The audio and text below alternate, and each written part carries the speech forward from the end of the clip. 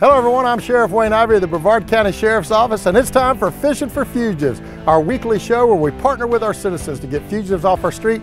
We go out to some of the beautiful fishing spots around Brevard County, and man, it's fun to fish for fugitives.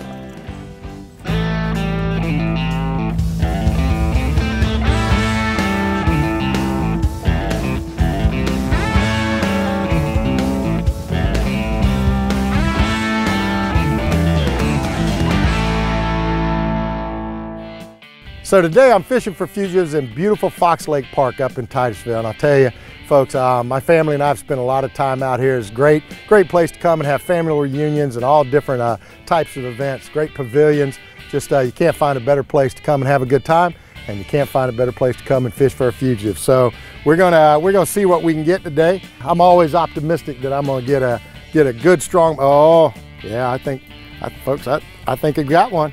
Let me see what we got. I'm gonna try and get it in. And today we're gonna be looking for Sarah Lynn Pollard is a white female with a date of birth of June 10th, 1991, and is wanted for violation of probation, reference possession of cocaine. Miss Pollard has no bond and is known to frequent the waters of the Titusville area and was last hooked on August 15th, 2020.